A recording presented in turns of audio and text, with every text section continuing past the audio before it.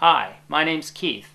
In this video, I will be repairing two Arp Odyssey synthesizers.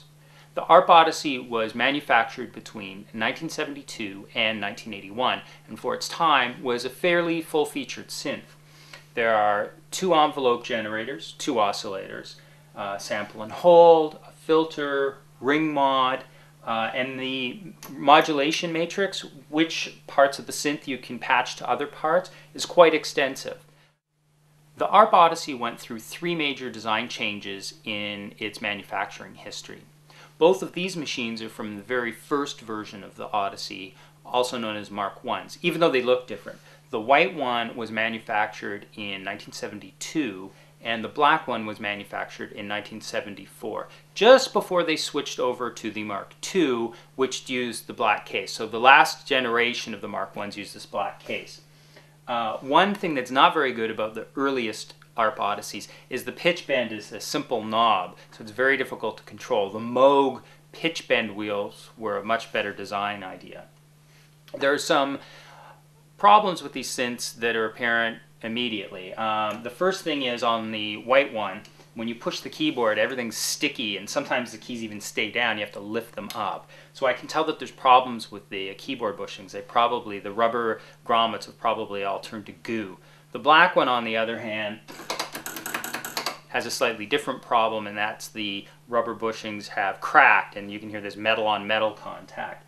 Another thing is a lot of the faders, or the sliders as some people call them, are really stiff, and you can tell they're full of goo and dirt, and those are going to have to get cleaned. And also some of the switches don't actually move very well.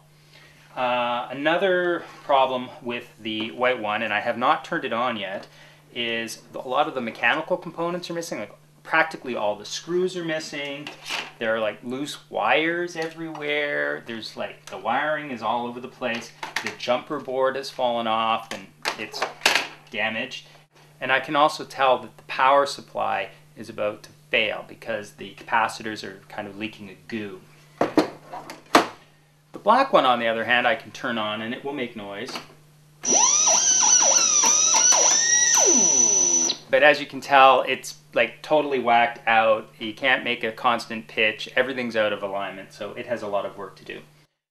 My basic repair plan is to first disassemble both Odysseys and rebuild the power supplies. After they're rebuilt, I'll bring up each of the sections of both synths one at a time and repair issues as they appear. One of the first things, though, I have to do before all that is to fix the mechanical problems with the actual keyboards. This is the fastest way to remove the keyboard assembly from your Odyssey.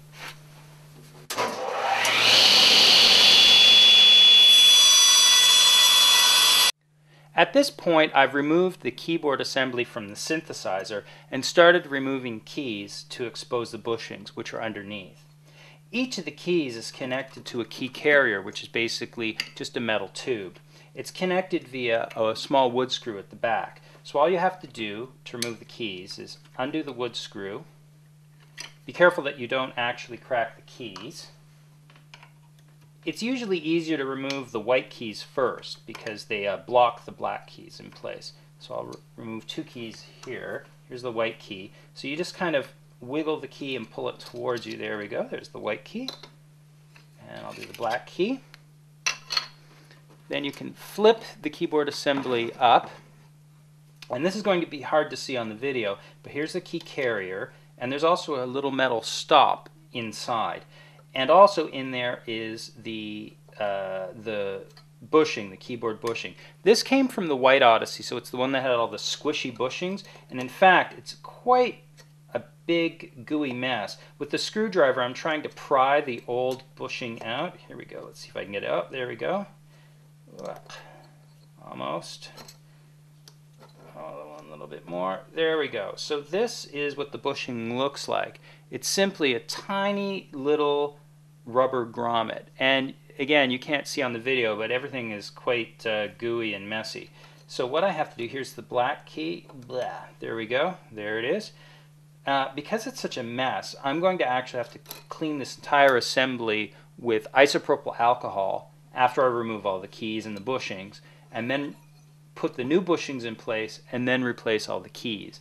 Another tip is, because you have all the keys removed, this is a good time to clean them. You can just put them, all of the keys, you can just put them in a bucket of warm soapy water and let them sit and then rinse them off, and they should be as good as new.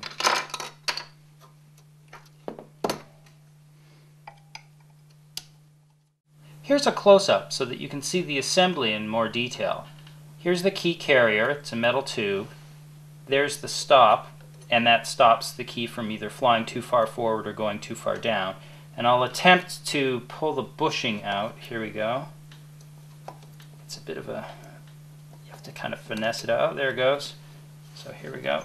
And there we go. That's the plastic bushing, and as you can see, it's all decaying and quite gooey. After you've removed the damaged bushings from the keyboard assembly, you'll want to replace them with brand new bushings. Bushing replacement kits are really easy to find on the internet. Just search for Arp Odyssey keyboard bushings or Pratt Reed keyboard bushings. Pratt Reed was the company that made the original keyboard assembly for the Arp Odyssey. This is a bag of 37 bushings, one for each key on the keyboard. I'll give you a close-up now of me installing one of the bushings on a key. You'll notice that the bushing has a narrow side and a wide side. The wide side should go on the top, as if you were facing the keyboard while playing it. The basic idea is to pull the key carrier down halfway and then slip the bushing on as far as you can go, and then using a screwdriver, push it in just far enough so that it fits right underneath the hook on the key carrier. There we go. And you'll notice that the clanking sound has now been replaced with a nice even feel. The next thing you want to look at is the power supply. It's located at the back where the line cord comes in, and it's comprised of three main sections. The first section is the transformer, and it takes the relatively high voltage at the wall socket and lowers it to a value that's useful for the synthesizer circuits. The second section is comprised of 4 rectifier diodes and a pair of filter capacitors. This converts the AC voltage to DC and filters out any of the ripple. The third section is a voltage regulator. It supplies a constant DC voltage at a particular value. For this synthesizer, it's plus and minus 15 volts. One thing you want to look at specifically are the filter capacitors. They only have a useful lifespan of about 20 to 25 years, and even Arp Odysseys made in the early 1980s are that old, so you want to replace them.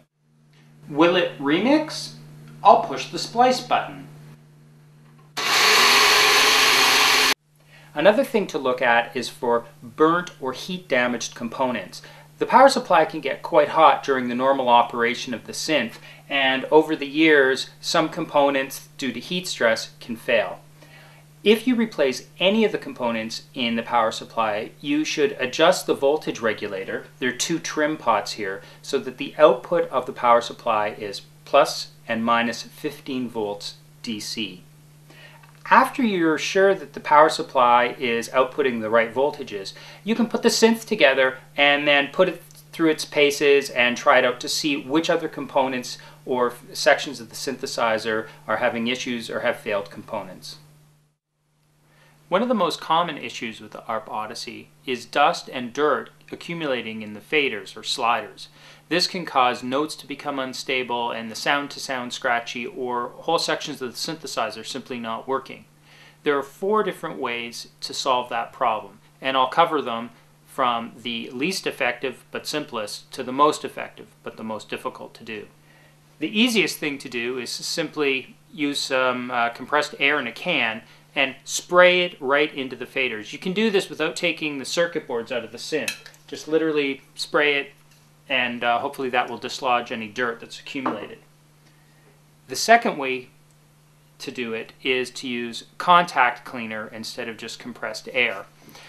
Be very careful though, because it's very easy to overdo it with a contact cleaner, and avoid any contact cleaner that says that it includes a lubricant, because what that'll do is it'll make it feel great right after you clean it, but the lubricant will then attract more dust and debris. So a few weeks later you'll be right back to where you started. The third way is to first remove the circuit boards from the synth and then unsolder each of the faders, disassemble them, and then clean them. Here, I'll give you a close-up of what the fader looks like. This is what the fader looks like after it's been removed from the circuit board, and this is what it looks like after it's been opened. It's comprised of two plastic halves, each with a conductive strip, and you can see how much dirt is in there. The two halves are put together with metal side clips. Be careful when you're removing the side clips, because the body of the fader can crack easily. And sandwiched in between everything is a sliding contact. The most permanent solution to the problem is to unsolder the old faders and replace them with new ARP faders. They're really hard to find though, but you can still search around on the internet. There's still some people that are selling them from old stock. After the mechanical repairs were done on both Odysseys, there were still some issues to work out. On this particular Odyssey, there was a problem with one of the oscillators, and the portamento circuit was a bit flaky as well. Unfortunately, it's not easy to describe how to repair these types of issues. It all comes down to electronics know-how and experience. However, the service manual can be of great help to learn about how the synth works. The Odyssey manual has circuit descriptions, signal flow diagrams, schematics. It's really useful if you want to maintain your own synth. I hope you've been able to get some useful information about repairing the Odyssey from this video. To wrap things up, I'll give you a short demo of the capabilities of the synth.